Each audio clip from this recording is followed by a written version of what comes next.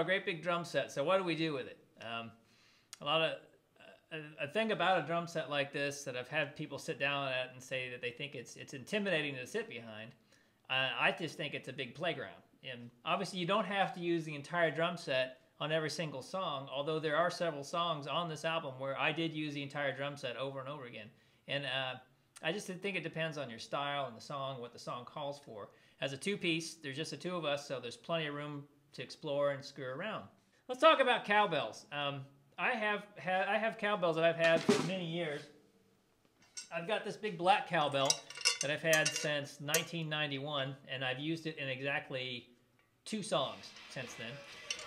And songs that actually were very short-lived, that didn't ever see the light of day on recording, in different bands I was in. And then I have my tiny little LP cowbell that I bought in 1980, and I had never ever used it in a song. And Amy and I were playing the song House of Trouble, and we went to the chorus and we're jamming along, and I was playing one day, playing the chorus, and something was missing, because we went into the second half of the chorus.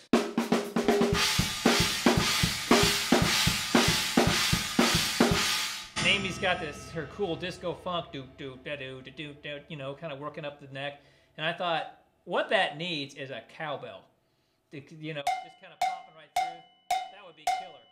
So I stuck my cowbell up there, and then next time we played the tune, we came around, we introduced a cowbell, and it really helps to bring the part together.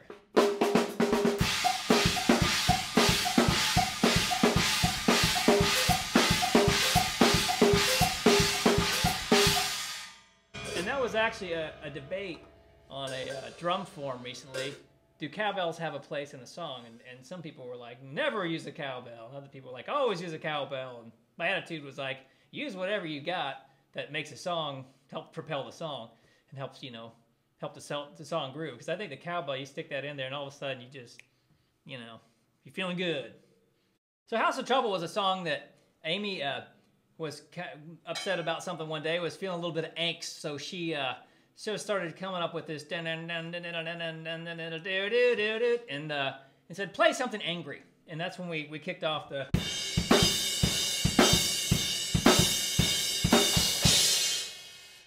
And then she started doing her you know, that cool bass line.